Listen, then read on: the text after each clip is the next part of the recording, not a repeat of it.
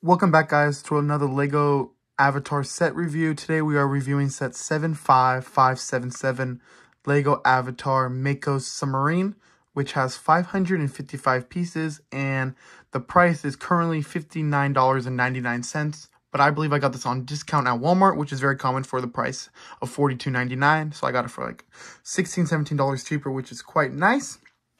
The box right here is very appealing. So you get 4 characters: Nayatem, Aunung, RDA, Korch, and Spider. Great characters, great visual of the box itself right here. Sorry for my graduation old stuff right here. It's been a couple of months, and then Halloween night stuff I just put up today back there. But to get into this set, we got the Avatar 2 box art right here. And this is actually the last Avatar set I have currently that I'm reviewing. The other ones I reviewed already and uploaded, and the rest of the Avatar sets I don't have. And hopefully eventually I get them all, because I believe there's 4 more coming out in 2024. So just look at the instruction manual. They are the current new ones with the QR code here. And actually, you should save these because you could get 10 cents towards like Lego currency points-wise. But yeah, it's like the newer version right here. And then when you go on the inside, pretty standard. But I like how it has the progress bar on the bottom. And it does show a few pictures in here, I believe. I wanted to see if I could find it, but I don't think I will be able to.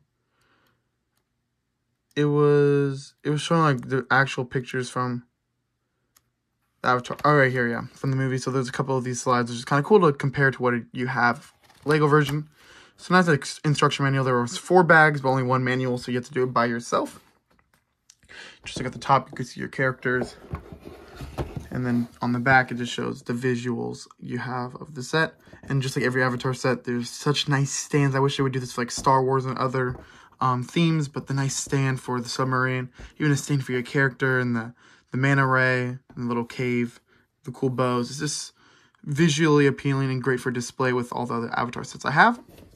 So like I said, you get 4 minifigures. The first one being Nayatem.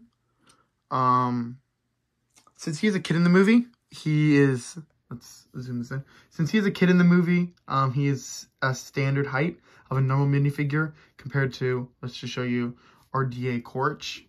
And then most avatars there are significantly taller with the higher legs.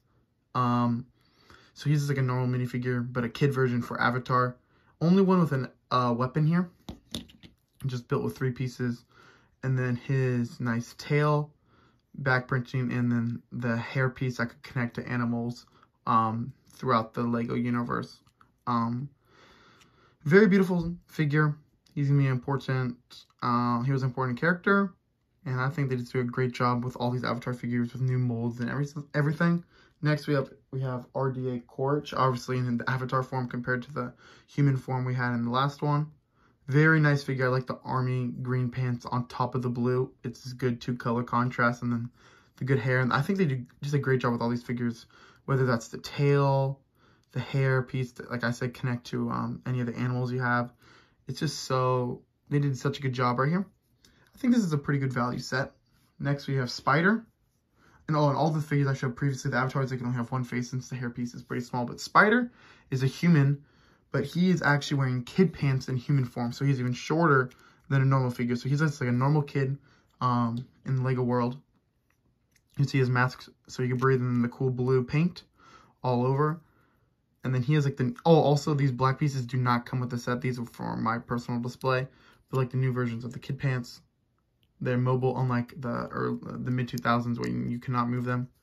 And since he has a longer hair piece, you can see his alternate face, which is a mask, but being more like angry, or he's like working hard.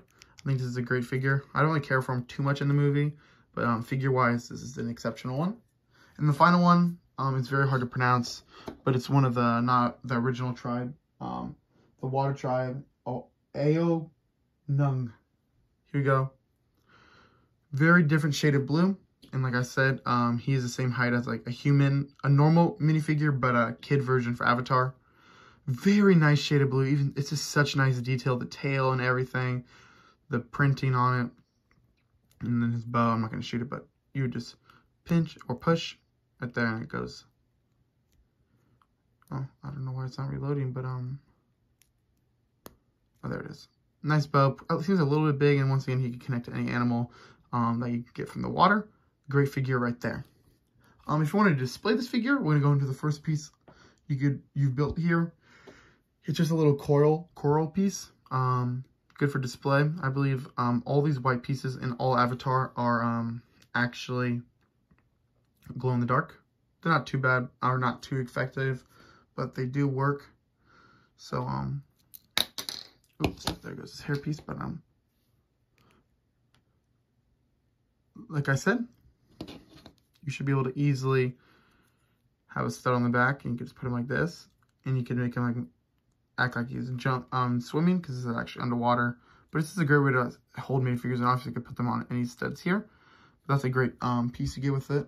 This is great for displaying, especially since this could be targeted for older children or just even adults. You also get a manta ray, all printed, no stickers, which is nice. This set I believe had 8 stickers, maybe 7. Like I said, these are glow in the dark right here. And then you also have another stand for a figure if you wanted to move something else around. The color scheme on all these, especially Avatar 2 sets, are so good. Such a good color scheme. You have a little cave right here you could enter in. And then you can even put a minifigure sitting down or standing like they did on the box art. But just another good thing for display.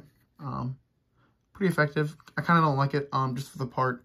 They're going to increase the price because they're making you build this with, I don't know, 100 pieces, which could increase it by like 10 bucks, especially with this. So this is probably $10 value-wise, which is nice, but if you took that out, it could save you some money.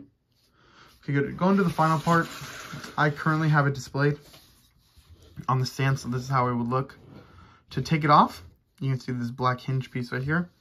This is a very sturdy build. You just lift it up, and obviously the yellow will stick out, but not too bad. Once again, this overvalues the set, but I think this one's very useful since it holds a submarine and it's meant for that. Other than that, I love the coral. This is, you can see it's such a good color scheme. Everything, the blue bananas. This is very nice piece right here, and easy to connect. To get on to the final thing, the actual Mako Submarine. You can see a sticker starting off right there, and then right there. And then the same goes for the other side, sticker. You can see the new versions of the stud shooters, one right here, just, or flick fire, whatever. Okay. You have the nice missiles right here. Just for display wise, you cannot actually shoot them. On the bottom, you have, I guess you could call the stand or landing gear, so then you can still stand and like not really knock over, obviously if you push it down, but it's stable enough to go like that. The jets could actually move all over. It's currently supposed to be like this, and they could actually spin slightly, but if you actually want to change the orientation of them, if you like flying up with the water or whatever your imagination desires, you can just move them a little bit mobile. The color scheme is pretty nice. There's actually like a generator in here. Is it possible? Yeah, there it is. I don't know if it's really meant to do that, but it spent a couple of pages explaining how to make this generator, so that's kind of cool. And then it just goes into there.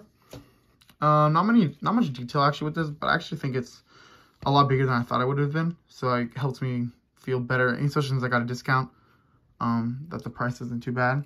These both open up right here. There's actually one on the bottom right here. It's more just to make it look better when it's closed, because when this one opens, you don't really need to open that one. It just wouldn't make much sense. You could leave that one down. You have 2 more stickers right here. For this cockpit, you're gonna have the figure hold on to almost like they're laying down, compared to the other one. So I was gonna take who it's advertised on the box, RDA Corch. Okay, and then you're just gonna have him. Let's just angle that down a little bit. I put him in this orientation like this, so then you can slide him in. And I guess you actually don't have to hold him on to the hinge pieces. I think it would look better. But you close it like such. Like that. And then he's in there. And you can obviously angle him better. And then this one has more just normal, just sit a figure down, close them up, and then that's how it is advertised on the box. It's a little strange since the submarine, water could just flow in. How they didn't do a very good job like having this so open and this open. But once it's on the stand and you're kind of looking at it like this, it looks pretty good. And I don't really know a much better way while keeping it in a good price range to do that. And then, like I said, just want to take the stand. You can see the hole is right here. You're just going to slide that in, and you're going to wiggle it around when you're going to hear a click. So for $60, you get 4 figures, some builds. Would I say it's worth it for $60? I would say since this set got discounted so quickly, I would say don't pay $60 for it. Try to find it on a discount like I did for $43. I believe on Lego.com it's even $43. So if you get it for that price, I think it's definitely worth it. There's not too many Avatar sets, so most likely if you're getting this one, you're probably going to get like all of them eventually. And this is a great set to get a spider figure, RDA Korch in Avatar form, and then even Neotim. I think this is a great set. Phenomenal, very detailed. And thank you guys so much for watching. Please comment, like, and subscribe, and I'll see you in a future video. Peace.